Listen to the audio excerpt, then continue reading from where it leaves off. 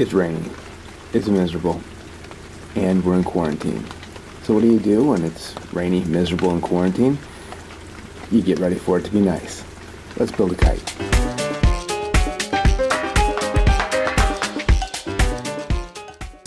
White plastic grocery bags. You're going to need 4 of those. You're also going to need 4 36-inch dowel rods, the 1/4 inch variety. That might be the one thing you have to pick up from the store when you're grocery shopping or something. You'll need a pen for marking.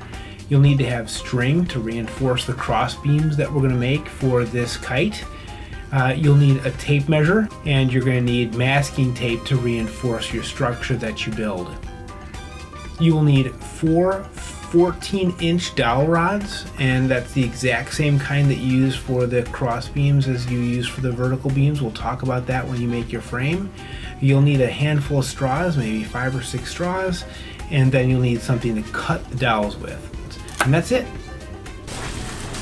Alright, so here is the finished box kite. This is what we will be building today. And the first thing that you're going to be doing to build the box kite will be you are going to construct the frame. You want to make sure that your frame is as sturdy as you can make it. So the first thing you're going to do with your to make the frame is you're going to take your 2 14-inch sections of dowel rod, and you are going to mark them in the middle at the 7-inch mark.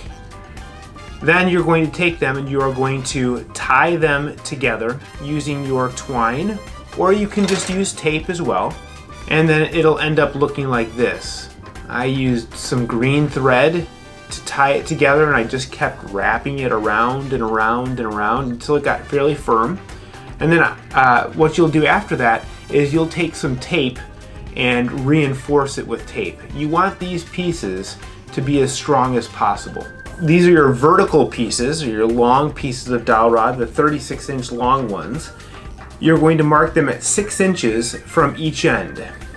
This is where your cross pieces are going to intersect.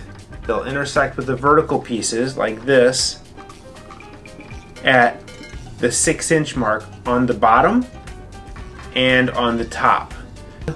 You'll take your straws and you're going to cut them into 3 sections each.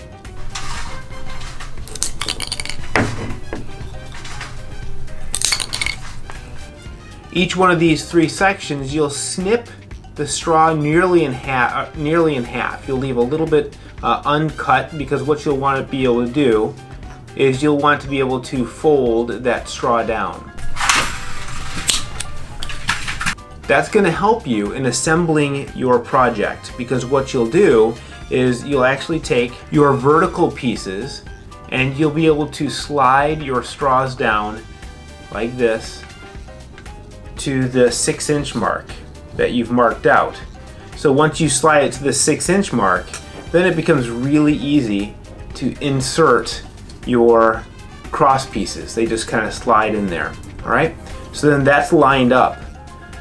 When you go to assemble your frame and you have all those pieces in place and the straws locked in with these, it'll be really wobbly. So you'll probably need an extra set of hands to help you hold it all together, and then you'll just want to tape each one of those pieces.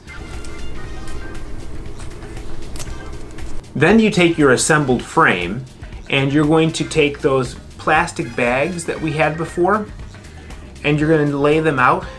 If you lay them out really nicely, you can cut the tops and the bottoms off of those plastic bags.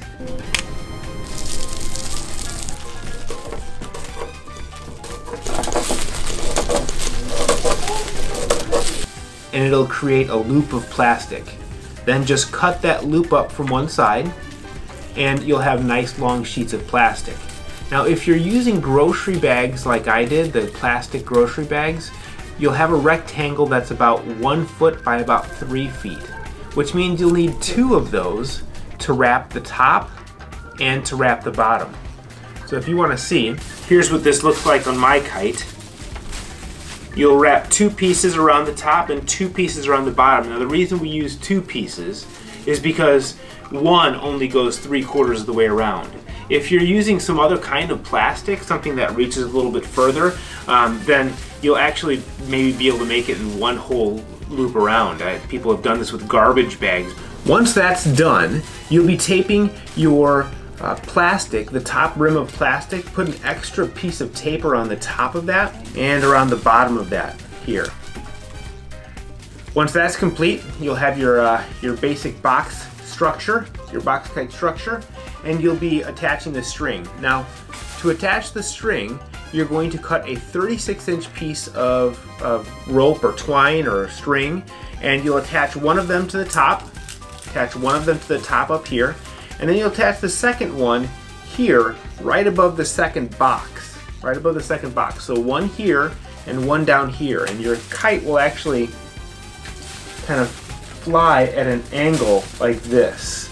Alright, so as you're flying, it actually is in the air and it flies kind of at an angle. One word of warning: if you wrap the plastic too tight, it will dive one way or get into kind of a death spiral and then crash into the ground.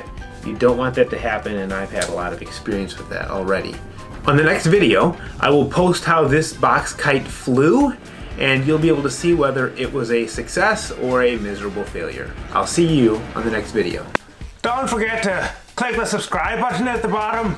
It's not that kind of video. They're all that kind of video.